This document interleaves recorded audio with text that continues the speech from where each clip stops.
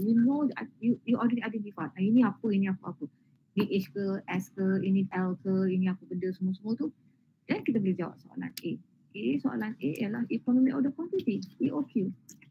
The quantity that we are going to order that can reduce or minimize our cost. What cost? Total ordering cost and total carrying cost.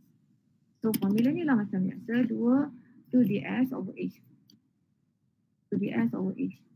So this one, quantity tak ada, I have to draw dia punya square root. So I have to draw like this. Bear with me.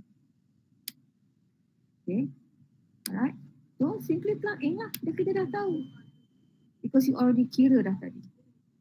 Dah dapat dah benda tu. Okay.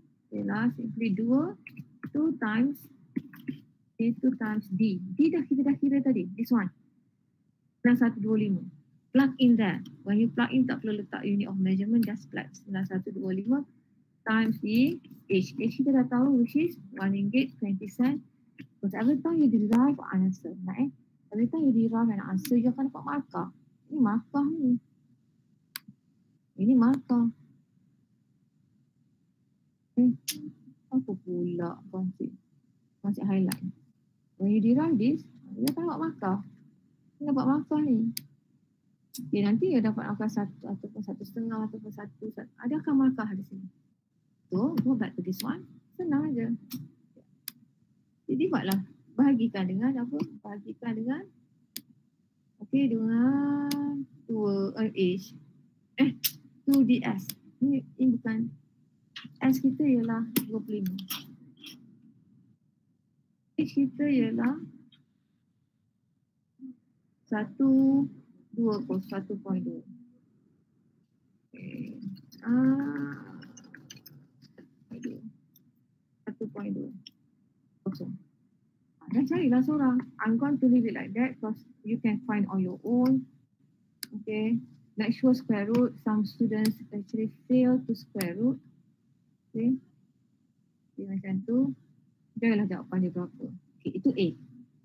Sekarang untuk B pula. Okay. For B, my dear. Okay. Dia suruh cari apa? Dia suruh cari reorder point. Reorder point, my dear, ialah formulanya ialah dia depend pada ni. Reorder point ialah ROP ialah simply formula D kecil tadi D times dengan L. Okay. But if we carry safety stock, ini dia. If we carry safety stock, if kat sini, nampak tak ni? When I change, if we carry safety stock, here, if we carry safety stock, kenapa jadi macam ni? Hang on a second, let me. Okay, ni konsep kena besarkan. Kita tak nampak. I think the line is so horrible here. It's 11 o'clock. Boss tak datang lagi. I hope you still have time for me. Got 15 minutes. If you have class, you have to leave me. Okay. If we carry safety stock, I need you to jangan buat apa-apa. Because bila pencik tengah buat, do not type kat situ. Nanti dia akan disturb. If we carry safety stock, SS. Okay, I'm going to highlight because I need to enlarge this or I need to decrease the font size. The font. Okay, it takes a while for you to receive that. If you carry safety stock, okay. Jadi kita belajar carry stock, safety stock ni di effect kat mana? Di effect satu ialah kat inventory level. Okay, inventory level akan berubah. Ini ingat tak tadi inventory level kita? Safety stock ni dia akan effect 2/4. Okay, effect tu ada inventory level. Konsep dah ajar tadi. Okay. Dan juga kedua dia akan effect apa? Dia akan effect kat bahagian ROP. Yang ketiga di efek kat bahagian TCC. OP ni pula, kalau kita ada safety stock, dia akan jadi macam ni. E times L plus dengan safety stock. Macam tu. But kita dah cari safety stock tadi. Safety stock kita lah 50. So sini, it akan become, it will be like, okay, hang on. It takes a while for you to receive this. Because it's loading. Dia akan effect pancit punya. Kalau dia tengah loading pancit tarik, dia akan effect kedudukan mice plus safety stock. So kita kena cari dulu D times L. D ialah 3 days times dengan 25 units per day. Okay. Tengok dia. Dan plus dengan, apa dia? Plus dengan 50 unit. Macam tu. Ingat tu. Ingat tu. Untuk test kali ni ingat. Kalau ada safety stock, dia akan ubah. Astagfirullahaladzim. Kenapa lah dia macam tu? Okay. So berapa? Kiralah sendiri. Okay. Seorang kena kira. Ini seorang kena kira kat sini. Okay. Kena kira sini. Seorang kena kira kat situ, please. Sekarang buat. Nanti ada masa lagi, bos tak masuk lagi.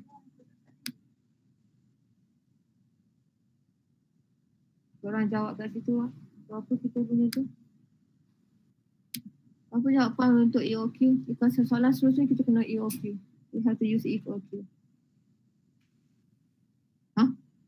Is it 4, 5, 6? Are you sure? Oh, that is after, before you square root, right? Give an answer after you square root. Give an answer after you square root.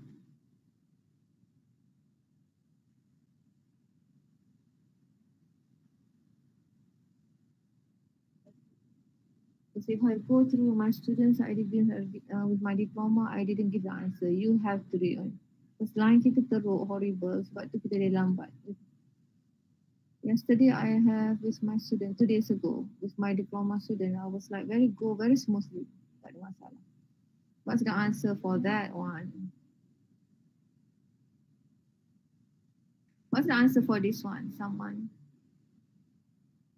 Okay, for the ROP.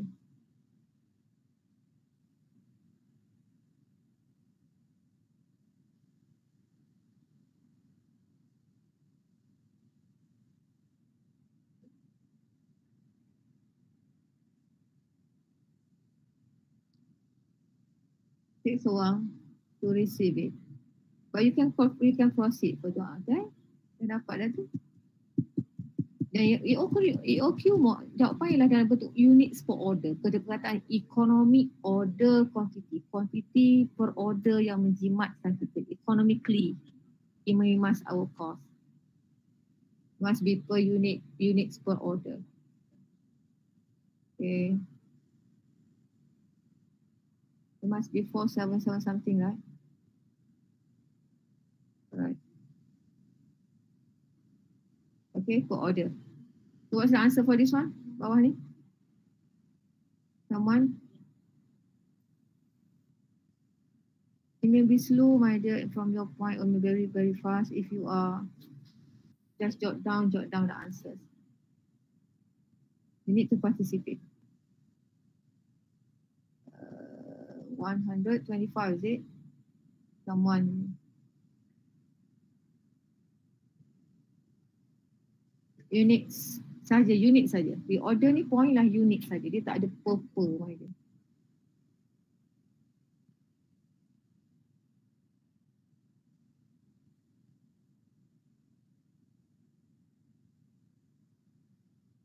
Alright. So, stop. Everyone, kita stop. I need to continue, okay? Otherwise, kita akan lambat because they loading. Everyone stop. Okay. Now here, so, ada lagi. Terus ada orang nak tulis, okay. Dah stop, idea dah stop. Stop. Because it's keep loading. If the line is not that fast, dia akan loading. Okay, dah. Bismillahirrahmanirrahim. So here, ada lagi loading. Kat sini, if I highlight this one, hang on jangan buat apa-apa.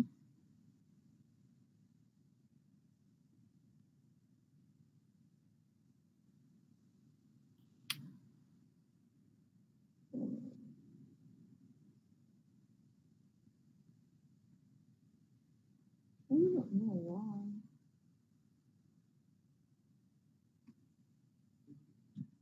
Cik ni kan buka dulu no wonder lah. 1 second, let me close this one.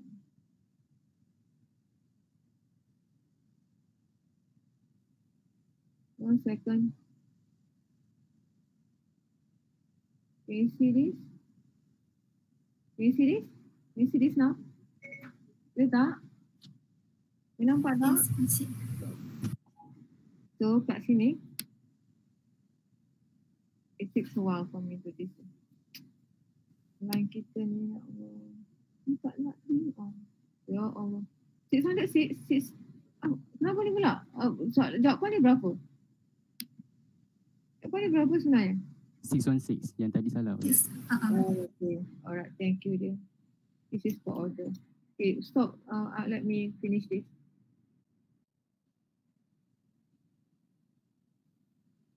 Okay. Settle. Hopefully nampak Kita dah tahu yang tu jawapan dia. Nanti kita akan cek buat cantik-cantik kemudian. I need to catch the time. Okay. Ya Allah ya Tuhan ya Karim, tanpa seluruhnya Rabbi.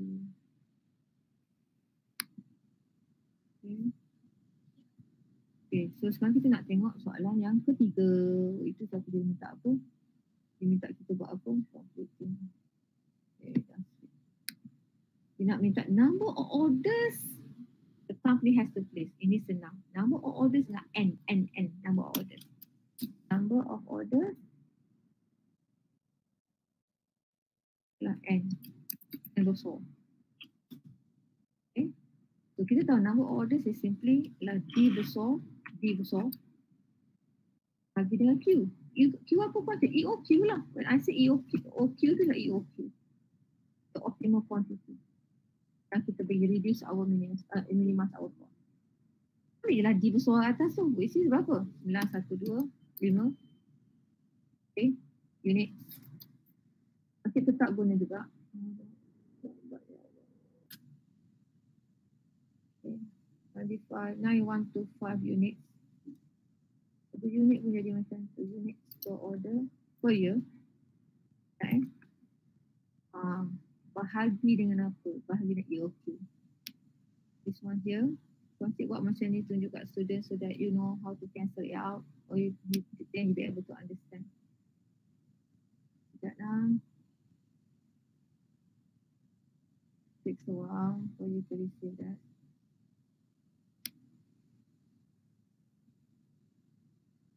Masya Allah, lambatnya ya Rabbi. Saya tak bawa pen, kata nak boleh guna pen.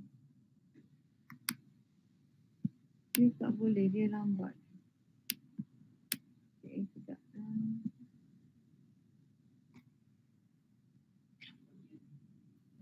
Bismillahirrahmanirrahim. Tak boleh pun, tak boleh nak gerak pun. Dia tak boleh, dia tak dapat. Okay. Bahagi dengan please wait. This will keep on saying please wait.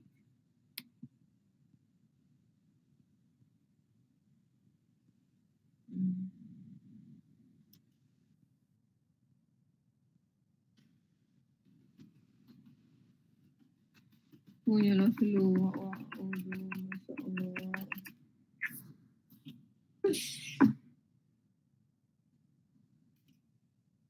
616 units per order. That's why kita dapat order per year. Sebab kita cancel out year unit-unit tu. Sekejap tunggu. It takes a while. There you go. You cancel unit-unit dan order tu akan ke atas unit year tu kat bawah. View. What's going on here?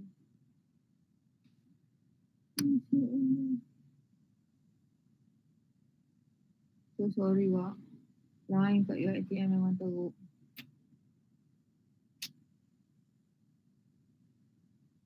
Sekejap.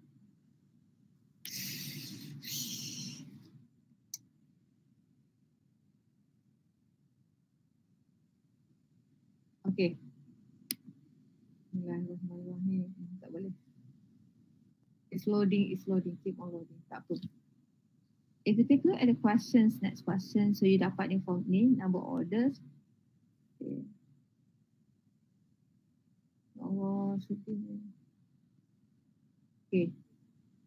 I'm going to switch this way. I'm going to show you the same questions, but just explain it from there. Okay, I have the same questions that I actually did with my students, diploma students. The same questions, just that the figures, the values is different. I'm going to show because kalau kita go on buat, kita tak sempat. Takut nanti cepat off. Masa jumlah rectors coming in, I have to cut off. I have to stop. Alright, what I did with them actually, with my students, okay, for this particular questions, similar questions, it's just the values that is different. Can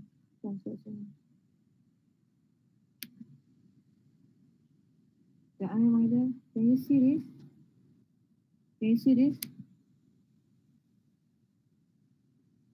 Can you see this one?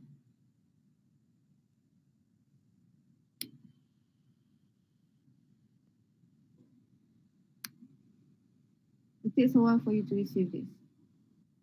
This is question that I'm going to share in the collaboration space so that you can go on your, you can refer it to it, right?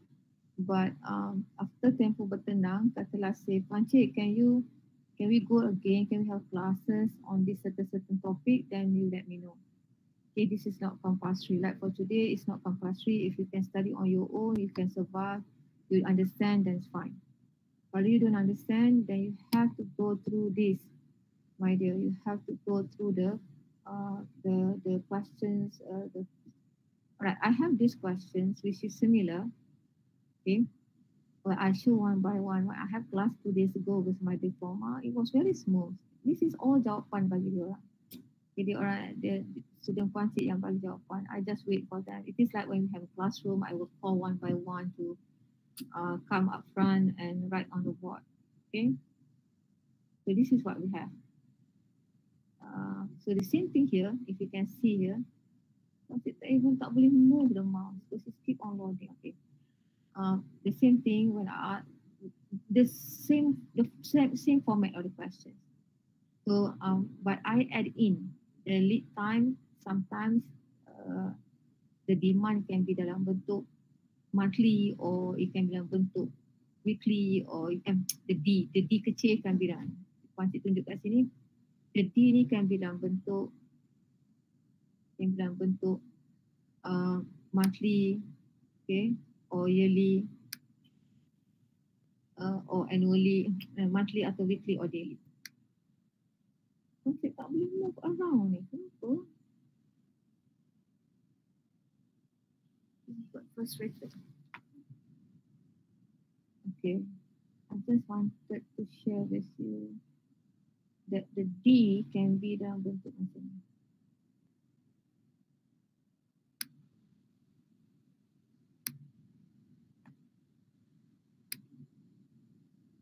Oh,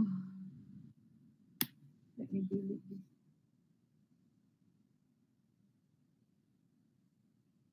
Tapi opennya tak complicated macam dia orang. Dia orang akan tanya dalam macam-macam. Dia punya D tu dalam bentuk bukan daily, dia akan jadi monthly dan family dalam bentuk weekly.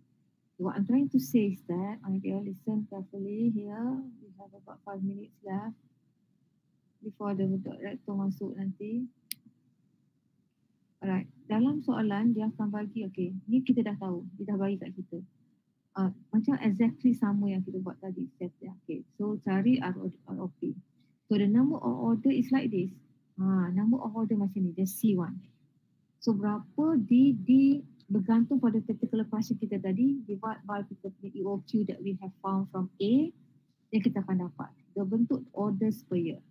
So if it's in terms of decimal, make sure my dear, make sure you round up, you truncate jadi the whole number. It's like macam 38.64 becomes 39.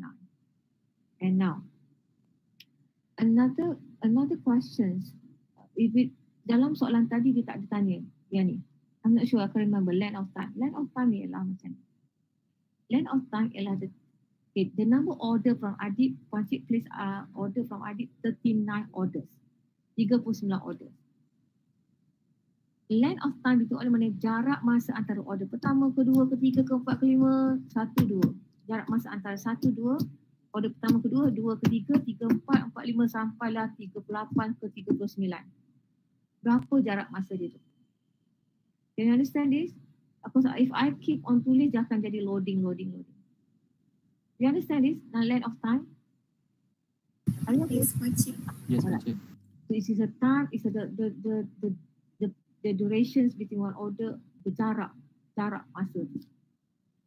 So how we calculate ialah T. Okay, the abbreviations we use lah length of time lah T. T ialah equal to working days, how many days that we work in a year, divide by N.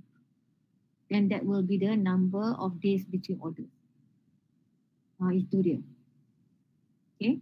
And then to cari total annual cost, my dear, total annual cost, okay, using the same soalan tadi, jangan guna soalan ni pula ni, because if I'm using this, it will be very lambat. Because now, even now it's loading like crazy. You may not see this, but I can see it on my screen. It will be like loading, donut.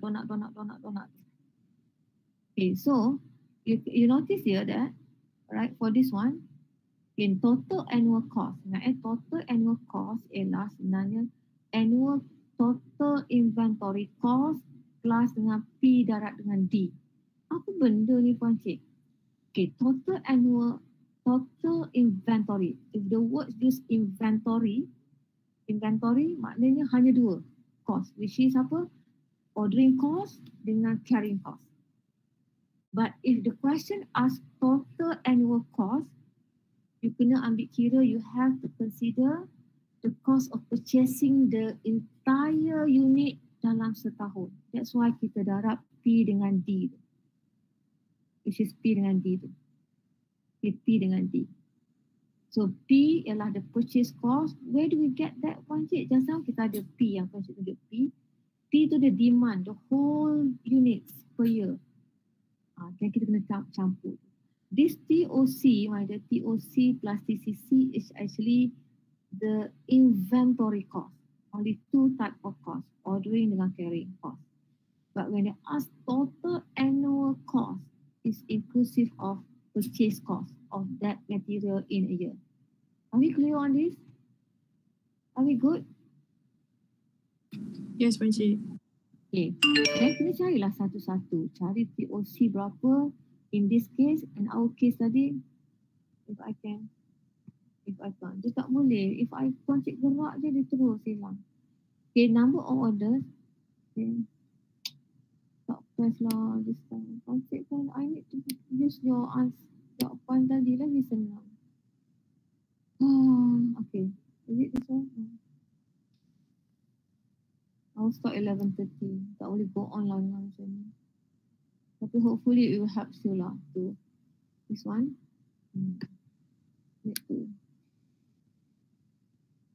This one question. I need to you memang loading. Then too sad lah. Ini clear nampak ni. Okay, nampak saya. Okay. So this one the answer here. If I can just buat amendment balik. Tak boleh. Puancik tak boleh move pun. Tak boleh move from here. Okay, soalan ni total annual cost. Mana dia tengok annual cost, dia akan plus PD tadi. Okay, PD tadi. This is horrible lah. So using that one, so I go back and tadi lah. I'm so sorry, Wak. Lain kat sini, ya Allah. Ya Tuhan. It gets me. Bismillahirrahmanirrahim. Biasa Allah tak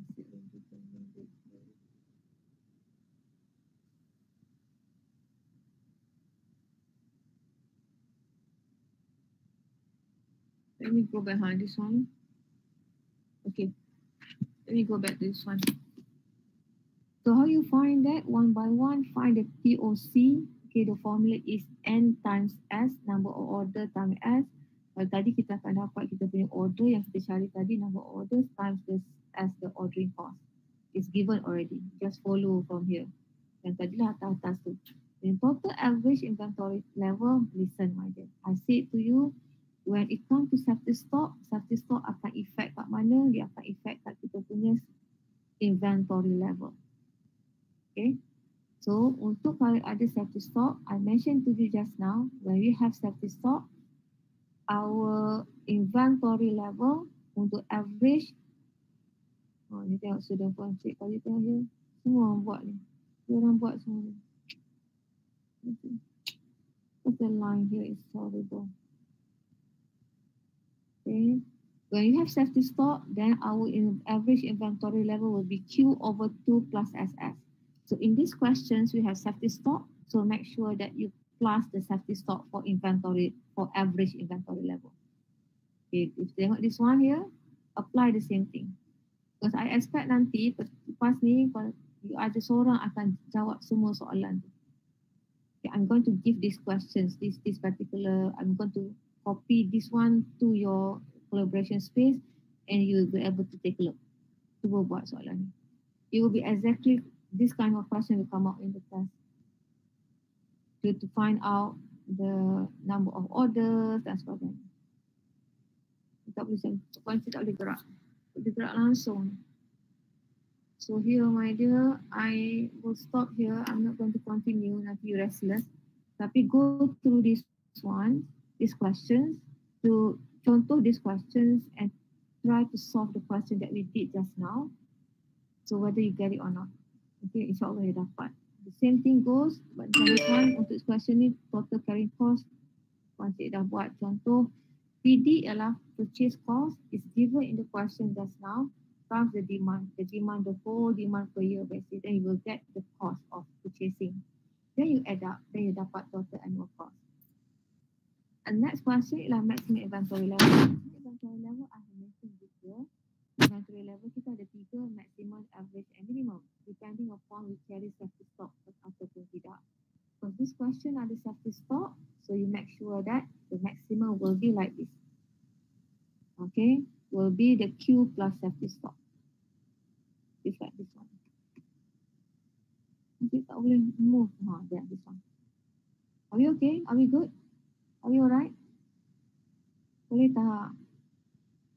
Boleh Puan Cik. Yeah, I'm so sorry. I cannot continue showing you because of the line. I'm so sorry about it. But hopefully you get some ideas for you who follow me. Kejap follow, kejap tak follow. But that's okay. Go through. I give you this page in your collaboration space in the notebook. Take a look. And if you have questions, you let me know. But we are going to have class after this. After the tempo betenang. If I ask you in the Telegram, do you need to have class? If someone said nak Puan Cik, I will buat. We won't even do 2 orang. I don't mind at all. Okay? Are we good? Are we good? Yes, Puan Cik. Puan Cik akan share with you. So make sure that fill in the attendance. Attendance is there. The same attendance. Make sure that if it is not open, let me know. Okay. That's it for today. I'm so sorry, but after this, I'm going to make sure I copy this. Okay. Kita sudah tasbih kafaran semua. Bismillahirrahmanirrahim. Subhanallah wa bihamdihi.